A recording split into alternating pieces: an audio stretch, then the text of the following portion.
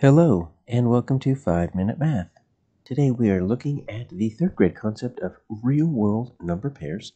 This is standard 3.5E in the great state of Texas. We are using item number 30 of the 2016 released STAAR test. If you have not done so already, please go ahead and take a moment to pause the video, work this problem out on your own, and then unpause it. We will look at our answers together.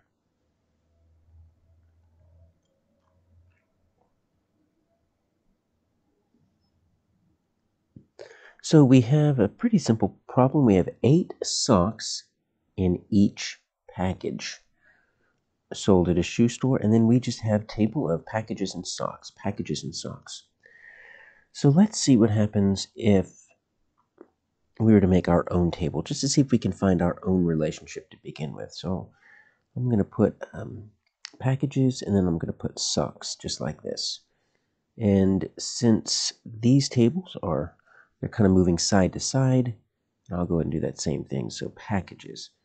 So if I've got one package, it says I've got 8 socks in each. So I'm just going to put an 8 right there. So if I have 2 packages, that's 8 and 8. So that's going to give me 16. If I get 3 packages, let's see, that's another 8. That's going to get me 24. And I'm just going to keep going just for a little bit. 32. I'm going to skip counting by 8s, and I'll get up to 40. So what is the rule, or what is the relationship here between the packages and the socks? Well, this each is going to give us a big clue. Each usually always points us towards multiplication or division. So what we can do is we can think of a rule, since this is kind of like an input-output table, and we could say the rule is multiply by 8. Now, this is how we know that.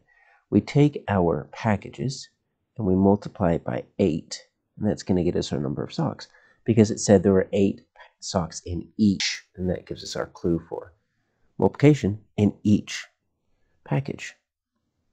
So 2 packages times 8 is going to get us 16 socks. 3 packages times 8 is going to get us 24.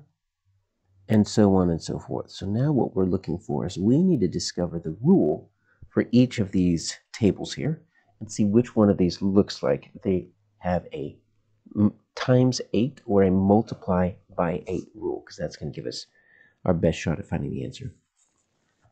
Now you notice that each of these have 5, 8, 10, or 11. So I guess if we really wanted to, we could extend our table.